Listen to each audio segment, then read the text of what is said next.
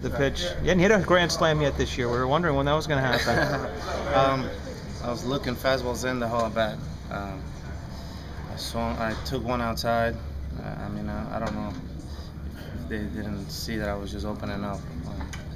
Missed with the second one, and the third one was a little lower, somewhere where I can handle it better, and put good wood on it, and it went. So I was just trying to get the ball up in the outfield and hope to get one or and ended up getting four. So. How much are you enjoying this year? It's great. When you come up to the park and you're doing so well, you can't help it but to enjoy it and have fun. That's why this year feels like it's going by so fast for me.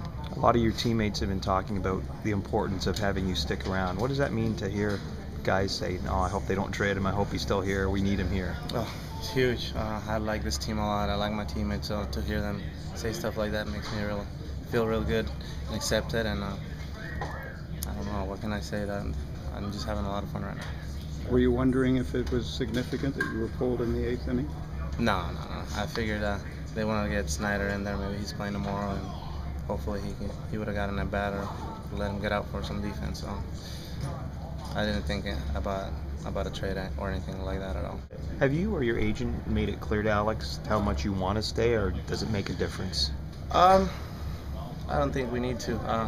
I think he knows that I'm happy here and I'm having a good year, and why mess with success? It'd be weird if I was asking for a trade.